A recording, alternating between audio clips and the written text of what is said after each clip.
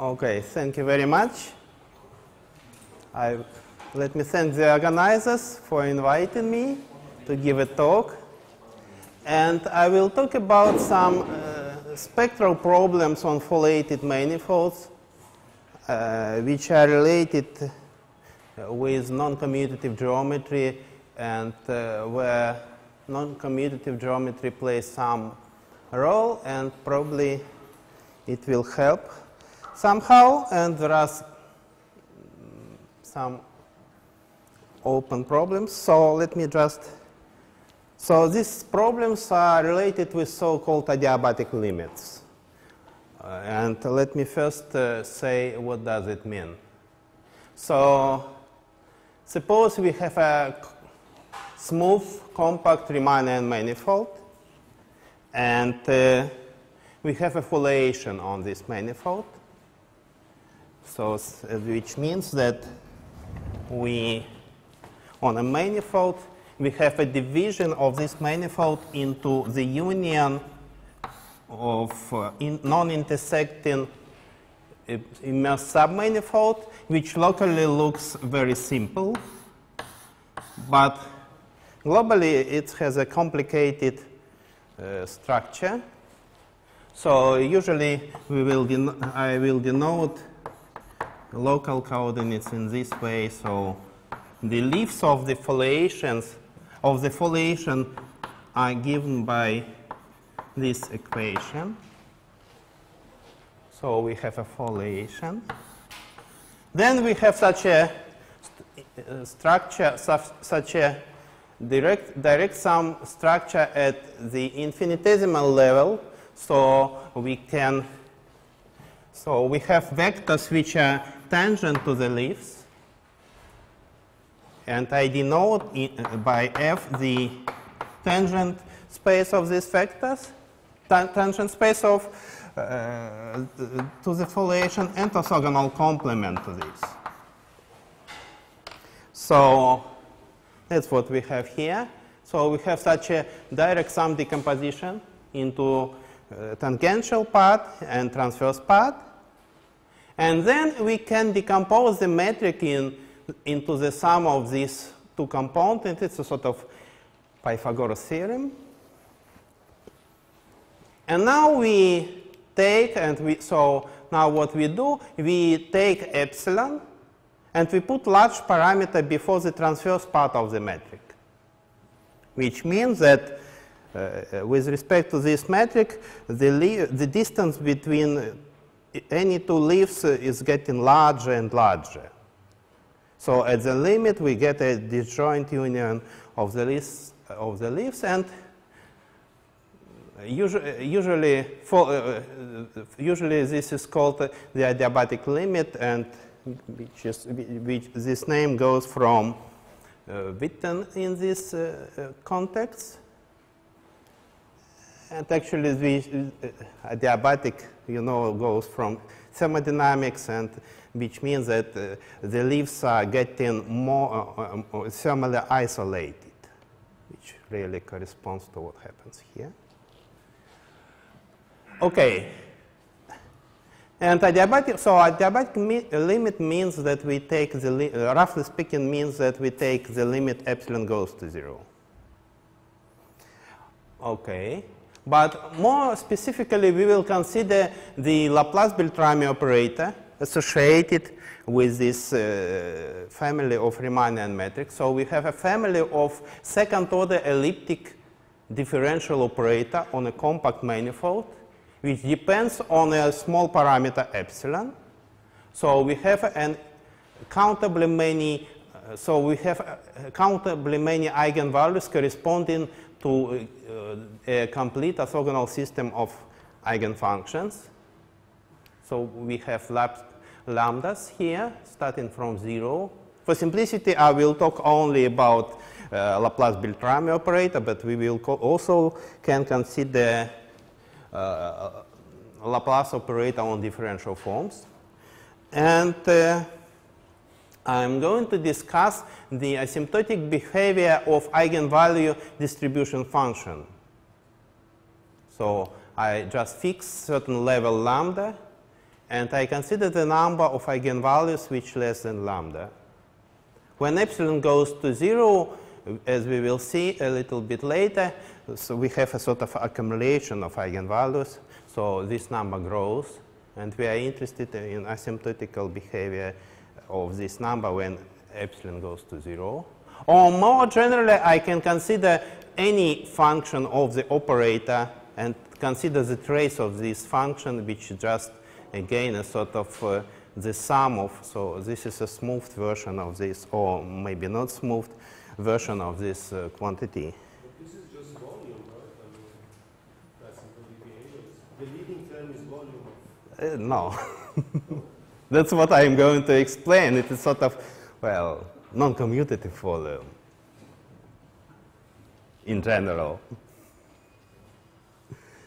But many people believe that this is a volume. It's not the volume. There are two asymptotics. One is for lambda getting big and one is for epsilon getting small. Yeah, I fixed lambda. If you fix epsilon, you are right. Okay. So let's consider for the simplest example. Let's consider just two-dimensional torus R2 over Z2.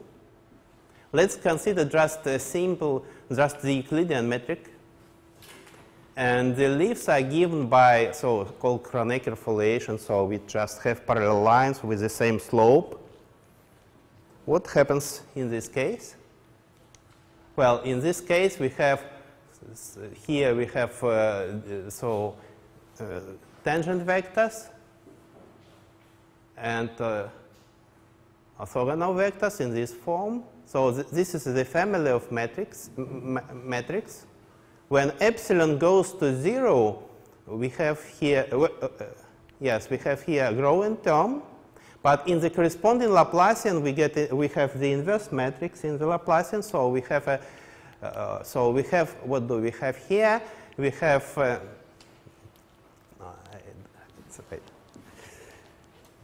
okay. We have here a sort of Leaf-wise Laplacian, which has no parameter, plus a transverse Laplacian, which goes with a small parameter. And when epsilon goes to 0, this family of elliptic operators degenerates to a Leaf-wise elliptic operator. What do we have for eigenvalues? So, well, we have a second-order differential operator with constant coefficients. So we can say just immediately that we have a complete orthogonal system of eigenvalues which is given by exponents. And the corresponding family of eigenfunctions given by this formula. And we see that we have, if alpha is irrational, we have accumulation. So if we look just for the, so if we forgot this contribution, which, so put epsilon equals 0, it's easy to see that really this set is dense. So in the limit, we have just positive real semi-axis as a limit for the spectrum. And this is the spectrum of the Leaf-wise Laplacian. And what do we have? And we see that in this case, we arrive at some problem in maybe number theory. So we have we should take as the circle or the disk. And then we have just here F, H, and then we have a family of ellipses. Here we have the same semi-axis, but here this family stretch away. And it turns out that the answer depends on whether alpha is rational or irrational. And it's a bit surprising that such a formula for the number of integer points in this family of ellipses was unknown. And let me show what do we have. So actually, for alpha irrational, we do have volume. So we have a sort of mixing or ergodicity when alpha is irrational. And so in this particular case, this was computed by my PhD student, Andrei Yakovlev, but it's a consequence of a general formula, which I'm going to explain a little bit later for arbitrary Riemannian foliations.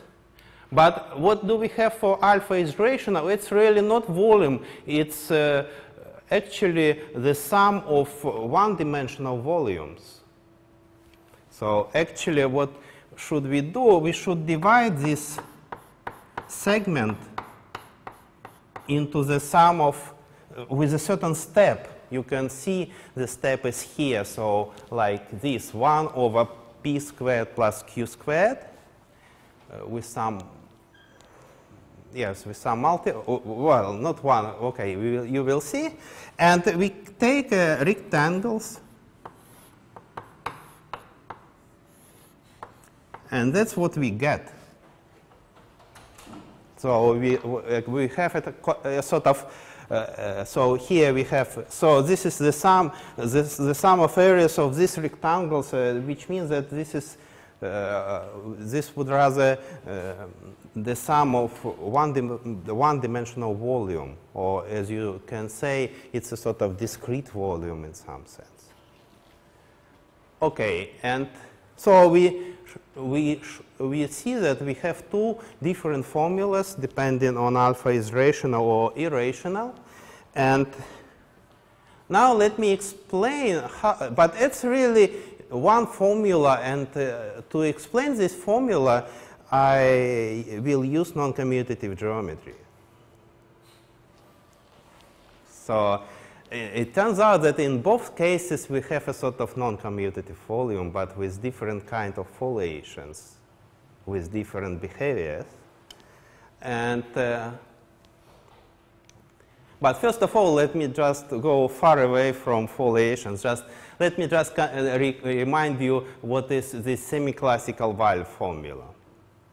So suppose we have a suppose we have a compact manifold for simplicity, and we have the Schrödinger operator with the potential, and with h being semi-classical parameter, which is small, which is supposed to be small. And we are again, we have a family of elliptic operators depending on a small parameter, on the small parameter h, and we have again accumulation of eigenvalues. And we are interested in, well, like here in the asymptotic of the trace, so we take any function of this, and we are looking for this. What should we do? So in quantum mechanics, sometimes it's called Born correspondence principle. And so we have here some quantum volume. And one can say that to each unit of quantum volume, we have certain amount of classical volume in the phase space. And to formulate this, we have to consider. So this is a quantum Hamiltonian. We have to consider the corresponding classical Hamiltonian, which is given in this way, and this is the formula. Why do I need this? When h goes to 0 again. Well, okay, let's consider our operator we have here. We see that here we have epsilon, small parameter before this. So this looks like small parameter multiplied by transverse part of the operator. But transverse part of the operator, this is a sort of Laplacian on the leaf space. And this is Leaf-Weiss operator. And from the point of non-commutative geometry, the family of operators along leaves, it's not an operator in cyst algebra, but it's an operator affiliated with the cyst algebra, because it's a sort of unbounded potential. So we do have a sort of Schrödinger operator here, and on the Leaf space. And what's interesting to see that now I will try to use the language of non-commutative geometry, writing a sort of while formula as I had before in this setting. And it turns out that this gives me precisely what I have in both these cases. You can't use this for the proof, but to write this very nice, it's useful, and probably it gives some insights to further study of this problem. Okay, so let's start. First of all, I have a foliation. I should consider the sort of phase space of this foliation, so the cotangent bundle of the foliation. What should I do? Actually,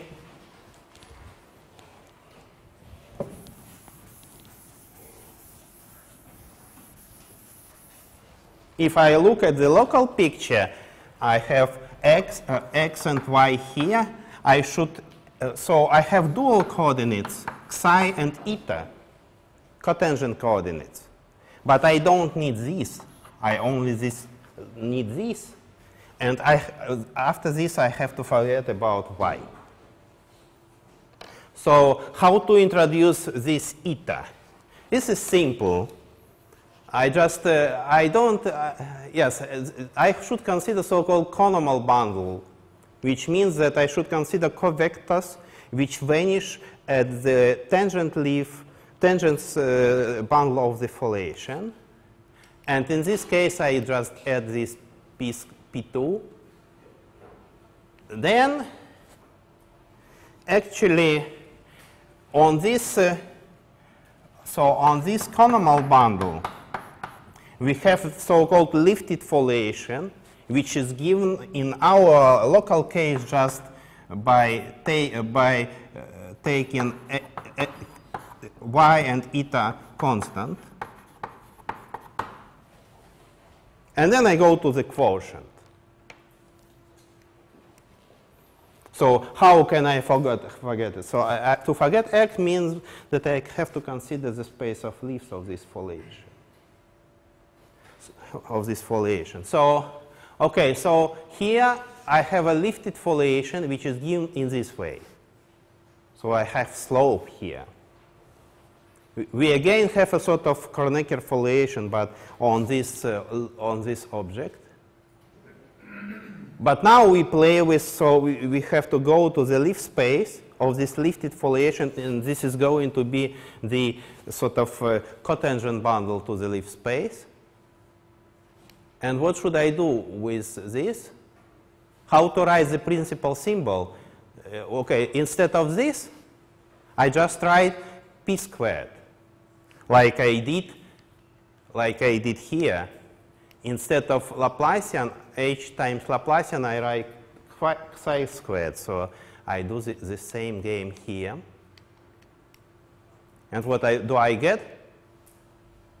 I should get a function on the Leaf space, but now it's a function in the sense of non-commutative geometry, which means that this is a second order Leaf-wise differential operator. Differential operator means that, which means that it's an unbounded function. Okay. And this is a definition, so this is a semi-classical symbol. So now I have to take a function of this. Okay, I can do this. Yuri, what happened with epsilon? Sorry? Yeah, what happened with epsilon? Epsilon is here. So you T2 contains epsilon. Ah, you mean here? Yeah. Well, okay. Actually, there is no epsilon here, but it's a sort of. It's, Quantization of these epsilon. Well, now it's independent of epsilon. Right? it's independent of epsilon, actually, yeah. Maybe it's not a good notation, but it's a matter of notation. Sorry. So it's independent of epsilon. It's a sort of principal symbol of the operator. Okay, now for simplicity, first of all, let me consider alpha is irrational. Then I say that this operator, this is a second order Leaf-Feist tangentially elliptic operator. It's affiliated with the sister algebra of foliation, which means that, so sister algebra roughly means that it consists of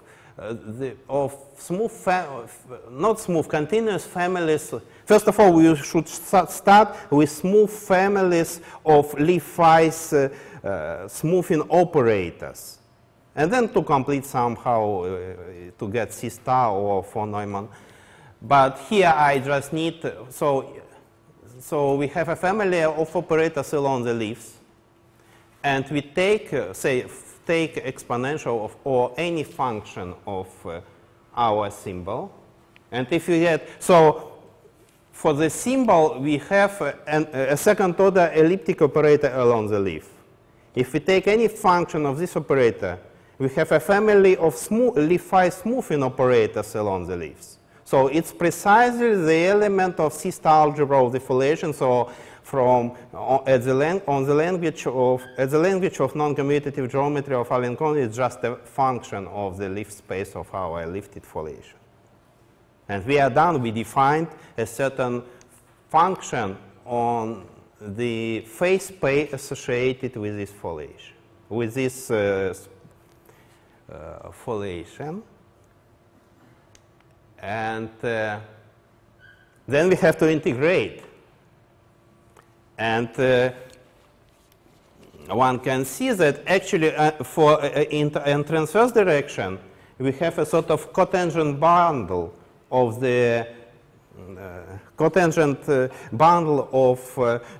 the local transversal, which means that we know that this local cotangent bundle has a natural symplectic structure, and it's easy to see that this symplectic structure is invariant. So we have a natural holonomy invariant measure, which is given just by this transverse symplectic structure.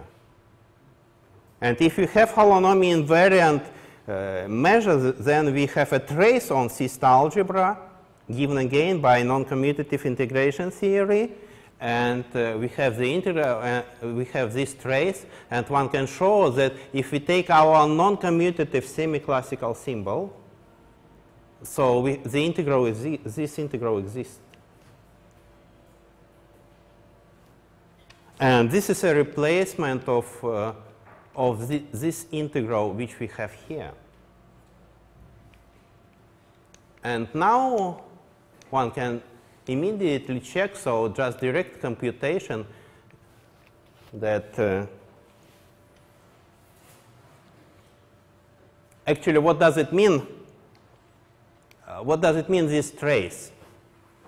How this integration with respect to holonomy invariant measure looks like? We have a family, so as I explained here, we have really a family of Leaf-Feist smoothing operators along the leaves, along each leaf. So we have, say, we have this point, and along each leaf, we have Leaf-Feist smoothing operator. And this is just operator given by this kernel. Each leaf is a real line. And we have a parameter here given by tau, and so this is just Poisson formula for the hit kernel on the real line, which gives us this hit kernel. And then, well, we should take trace. If we try to take the trace of this hit operator along the leaf, then it will give us an infinite answer, because we have an operator with constant coefficient on the real line, so on a non-compact manifold. So if we take theta tau 1 equals tau 2, we have a constant function. So its function constant. This is a constant function along the leaf.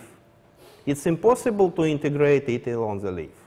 And the main idea of this integration, non-commutative integration, goes from the fact, so instead of this, we integrate not along the leaf, but on the ambient manifold. And for this, what do? We just take the value over the at the diagonal, so take tau 1 equals tau 2. But we do this at each point of the ambient manifold. Through each point, we have the leaf going through this point. We take, and if we do this at each point, we get a well-defined function, which is really very nice in this case, on the ambient manifold. And now, instead of integrating this function along the leaves, we just integrate the function on the ambient manifold, and we get a finite number, which is precisely this trace with respect to holonomy invariant measure. And we can check just that this gives us the answer. In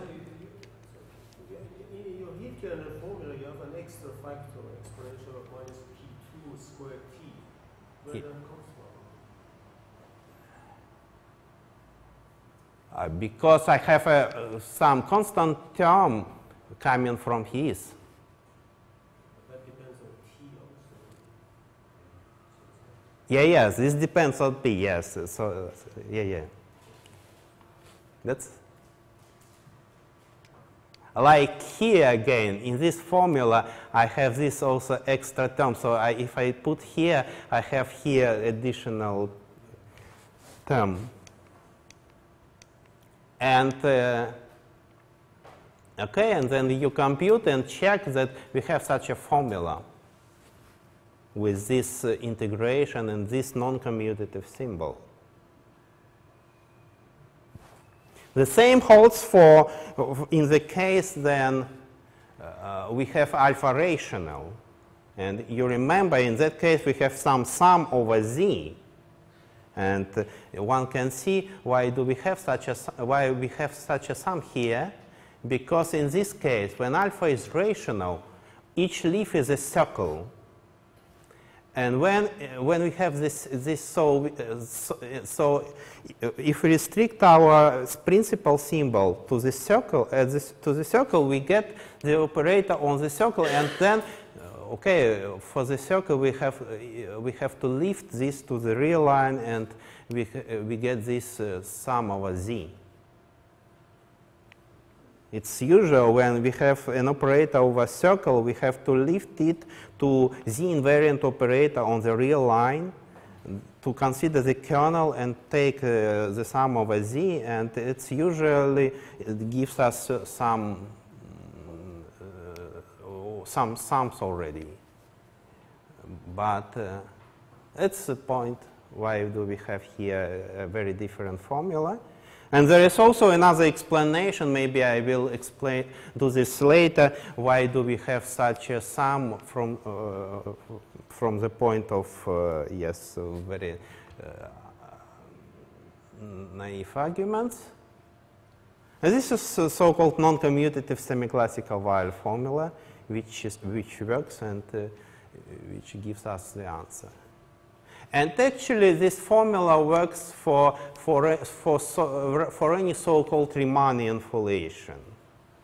So indeed, we can take any Riemannian foliation and any so-called band-like metric. And let me explain what does it mean and show you another form for the same formula, maybe in a more general setting. So first of all, well, this is very simple. So foliation is Riemannian if there exists a band-like metric. What does it mean, band-like?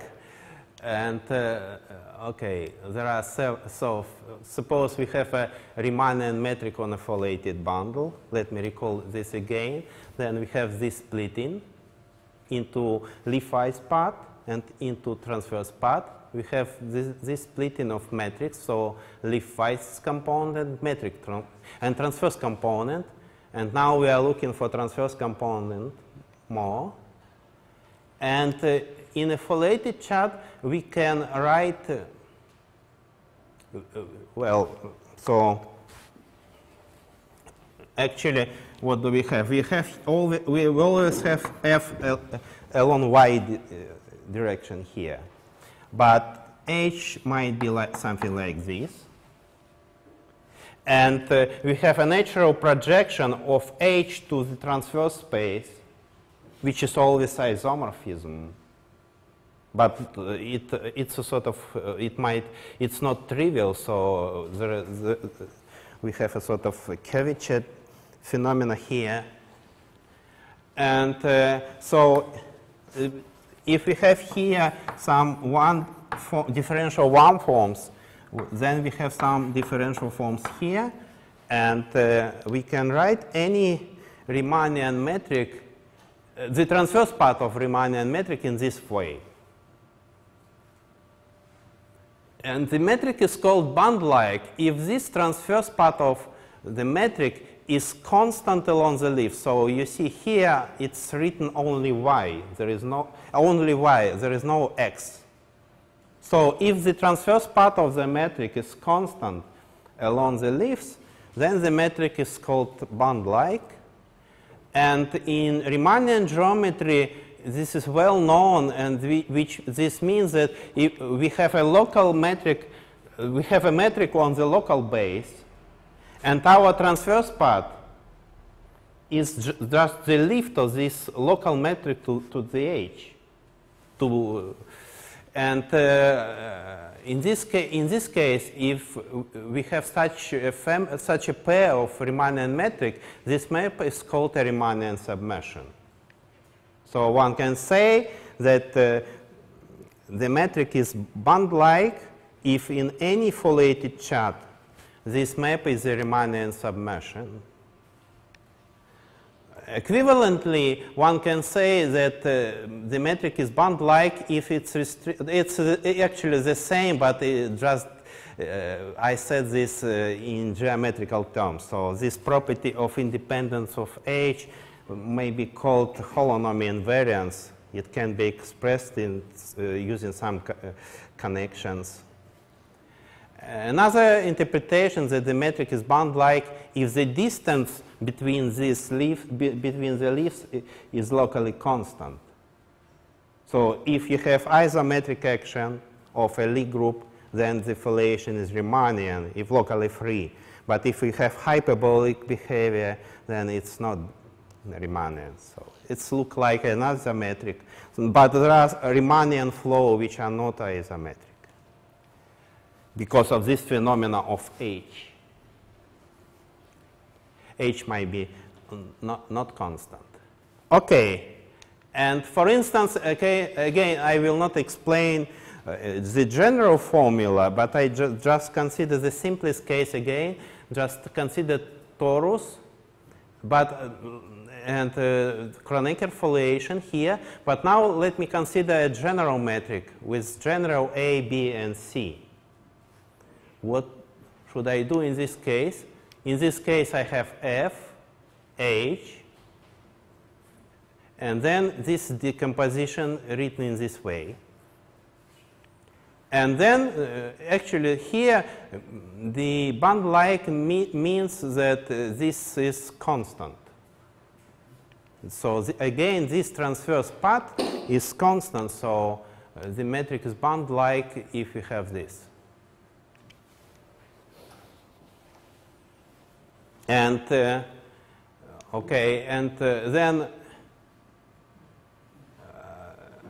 then I can consider, so then let me explain another form of my formula. So I should consider Lie-Phi's part. So I recall you that if we have decomposition of the metric, then we have the corresponding decomposition of the operator into the sum of Lie-Phi's Laplacian and transverse Laplacian and maybe something more. In this case, it's important to remember about Lie-Phi's part, and Lie-Phi's part is written in this way. So this is again, of course, this is a second order Lie-Phi's elliptic operator along the leaf. And what do we do then? We just take the spectrum distribution function, or in this case it's called the integrated density of states sometimes. So taking the spectral projection of this operator. So this operator, if we consider this operator on the ambient manifold, it has a continuous spectrum. And to describe its spectral theory, we should consider spectral projections and so on. And we just take, well, this foliation again has holonomy invariant measure. And we can consider the corresponding trace and trace on von Neumann algebra of the foliation actually here. And we arrived actually in this formula. So this is the formula. This is another form of the same formula as I explained before. Without this, this is not a Weil form, but it's a simpler formula. And one can see again a sort of sum of, like we have here. Yes. Here one can see the, so here we have sum, so which means integration along some spectral measure of the operator on the circle, and also lambda minus some values, 1 square and square root, and the same formula we see here. Okay, and okay, here, of course, we also have some non-commutative geometry because we have integrated density of states, but it's not so natural like the semi-classical Weil formula as I explained you, because, yes. Because if you don't know how to prove this, you can write this formula, you can explain why it works. But by now, we only know this for Riemannian foliations. Because in that case, we do very simple. We know that we have our operator is the sum of leafwise part and transverse part. And now we replace transverse part by something like principal symbol. And this works. But if the foliation is not Riemannian, we have already some additional terms.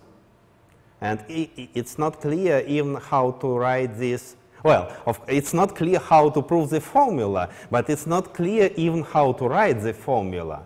Because now you have to play, even if you don't have a foliation, you have to play with, like we saw a sort of Weil calculus. We have to play with non-commutative variables, but if you have a foliation, then we have more complicated structure. And so this is the main question, what kind of formula we can get for an arbitrary foliation.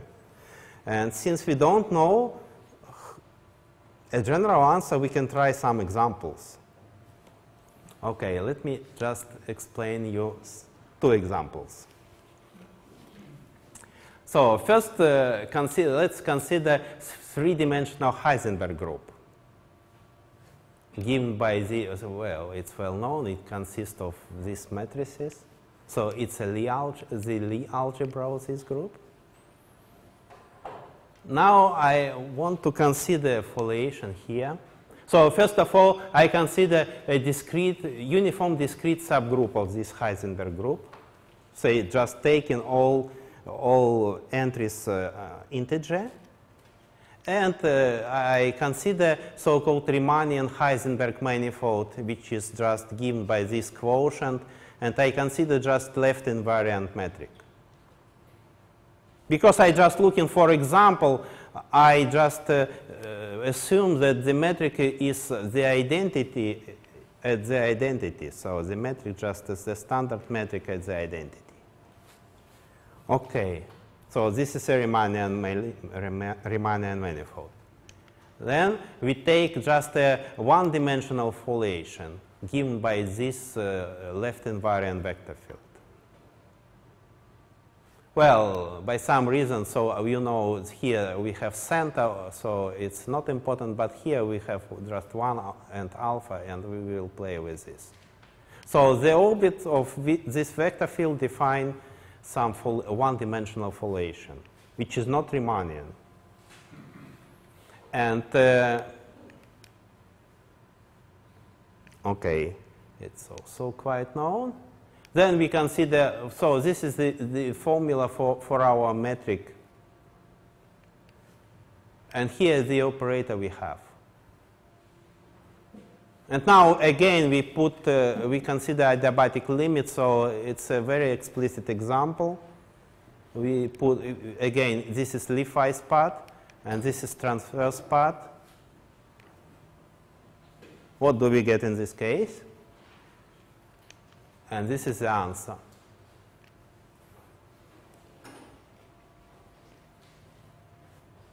Again, only just with the leading term. So, well, this can be done using representation theory or some explicit computations for the. So it's well known. There are many computations for the Heisenberg group. And again, we can ask if our semi-classical Weyl formula works in this case. And it turns out, yes, it works. So again, you can consider this just, you can play with the same thing, so just replacing this transverse part by some cotangent variables. Consider again a sort of a leafwise elliptic operator on the lifted foliation.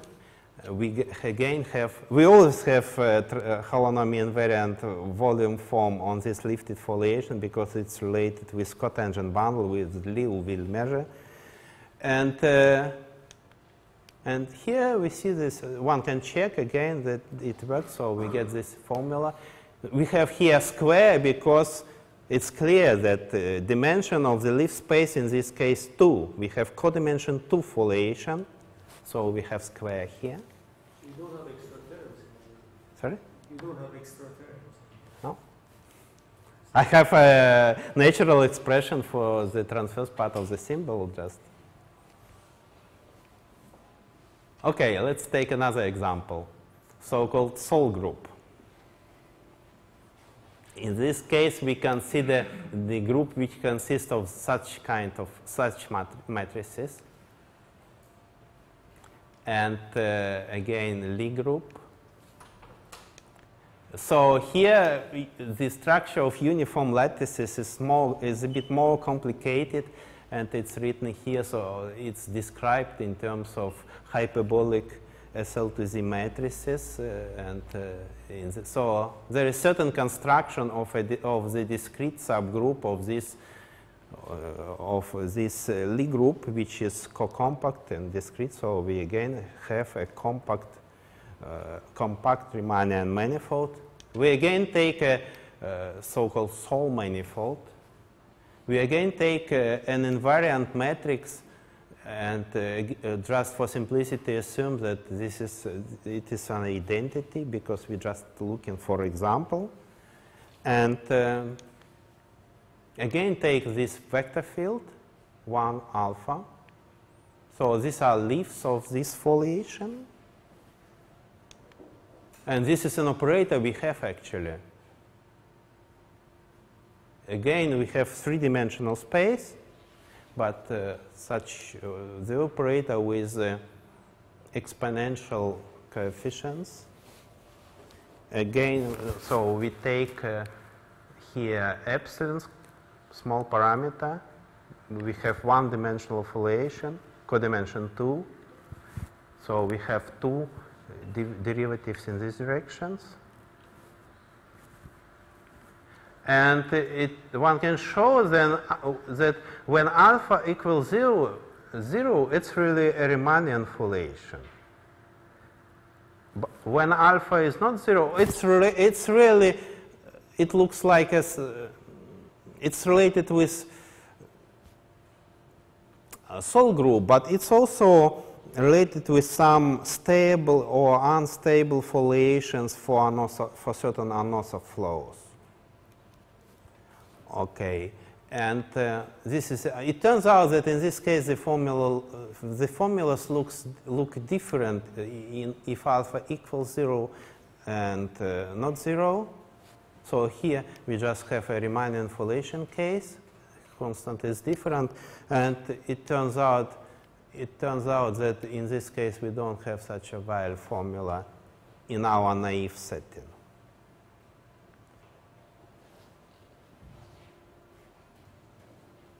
And so, yes, even if we don't know how to prove such formulas, it would be interesting to understand what happens. So we have a sort of quantization, or we sort of pseudo-differential calculus, where really the phase space is non-commutative, and already the algebra of symbols is non-commutative. So we have a sort of semi-classical quantization of non-commutative algebra, and even if we want just to know how to write the formula, we have to quantize somehow this algebra.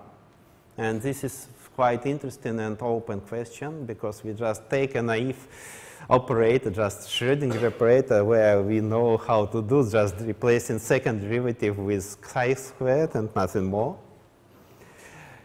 And These cases are covered by the isotopic convex of manifold. sorry? You had a isotopic convex of manifold in production boundary. Yeah, so if we don't have if you don't have H, if you're just looking for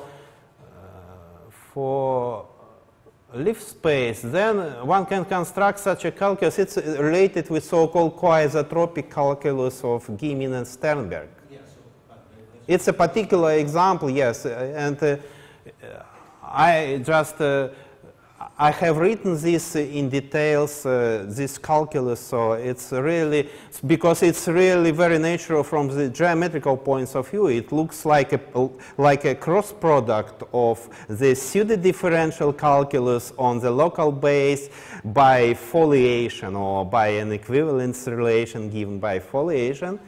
And yes, but for the semi-classical calculus, we know that even on a compact manifold, it's a complicated question. So in quantum physics, it's well known in Rn. But if you do this on a manifold, because you see that semi-classical, so if you don't have semi-classical parameter, you just play with the principal symbol, which is well known. It's defined on the cotangent bundle, and it's invariantly defined. But if you play with H, then you have to play with complete symbol, which is not invariantly defined, and one can use different construction how to do this. And in quantum physics, it was open question for a long time, so it's related with so-called Gutzwiller trace formula, which is first proved in the paper by Paul and Uribe in 1995. And it's already on a manifold, it's quite complicated question. And also, if you play with the spectral theory, so we have a pseudo-differential calculus with such a non-commutative algebra at the symbol level. We can ask for different questions on spectral theory. Say it's very popular in quantum chaos, quantum ergodicity, and also one can ask similar question for adiabatic limits, and then you have to play with quantum ergodicity at the level of non-commutative geometry. It's quite complicated, but if you're just looking from the mathematical point of view, why not? Also, well, quantum entropy.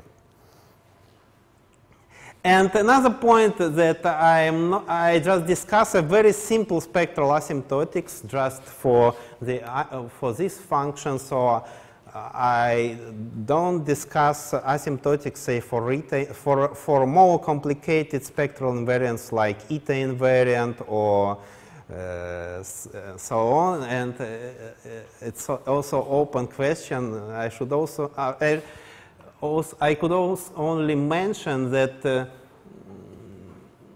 in this case we also have a certain result about spectral sequences, about Hodge theory for Riemannian foliations, which are generalization of Matteo and Melrose results on Hodge theory and the relations with adiabatic limits and so-called Hodge theoretic description of spectral sequences for foliations or for fibrations. And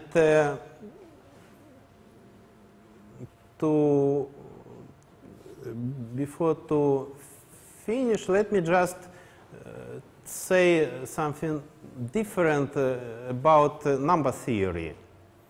As I told you in the beginning, really our spectral problems are related with this problem. So we take the disk, take certain direction, take the orthogonal complement, and now just fix here. So we have no scaling in this direction, and we have scaling with this factor in transverse direction. So what's about the number of integer points?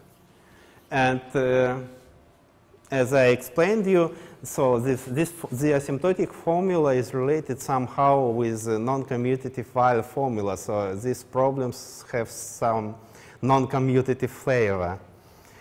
And but it's, well, but the general formula is, so just in this setting, so suppose you consider Rn and you consider two spaces, so F and H, like I explained, just in a very general setting of, we just can consider also the setting of finite dimensional Euclidean space and arbitrary lattice. So we take this transformation as I explained, so X when X belongs to F, and this is X belongs to H. And I just looking for the number of integer points in this stretched domain. And I'm interested in the asymptotic behavior of this. And to explain the formula, I have to introduce, so I have to divide somehow. So I have, as you saw already, the formula looks different if the slope is rational and irrational. So I have to distinguish somehow rational direction from irrational. And to do this, I introduce such a gamma, which is just intersection of our lattice with F. I consider V just so if alpha, in our example, if alpha is irrational, then gamma is trivial, and V also is trivial. But if alpha is rational, then gamma then gamma is intersection of so integer points which are here, and F coincide with V. And why do we have sums here? Because we have a sort of so suppose alpha is rational, then it turns out that we should take all integer point on this line, and we should take so-called dual lattice to this. And it turns out that if I take real lines which are orthogonal to our F, passing through these dual points, like I explained here, so this is dual lattice, then all integer points lie on these one-dimensional lines. This is the reason why we don't have such a mixing in this case. So we don't have two-dimensional volume. We just have one-dimensional volume. And after this, the formula looks very natural. So we have the sum, asymptotically, we have the sum of volumes of this n minus r dimensional volumes of these intersections over the points of our dual lattice. And this holds very general. So suppose here we have, so intersection should be Jordan measurable, so it's a very general formula. And then one should also study the remainder estimates in this formula, and it depends already on the boundary. And I will not talk about this, but as I said, yes, first of all, this is not a volume, it's a sum of volumes, it's a discrete volume. And in some sense, it's related with non-commutative geometry, as maybe I convinced you. And if we apply this formula for the torus, one can apply the formula for the adiabatic limit. So there is a general relation between the spectral distribution function or for the Laplace operator on the torus and the number of integer points in some domain. And so for the ball, and then we get the general formula which holds for any Kronecker foliation, for any linear foliation on a torus of any dimension. And okay, and I have no time, so let me stop here. Thank you very much.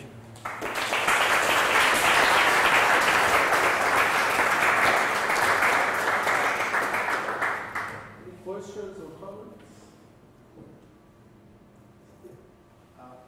In your second example, the one where the trace formula fails, is it correct that the group in question is not unimodular? Because it may be that the modular function is playing a role, so you have to modify the trace by inserting it, and maybe then you can measure two sides. No, I don't think. I think it's unimodular. Is it? I think so. Because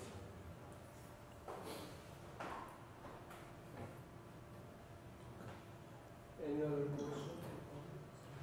Okay, for now, let's thank you, Yuri. Thank you.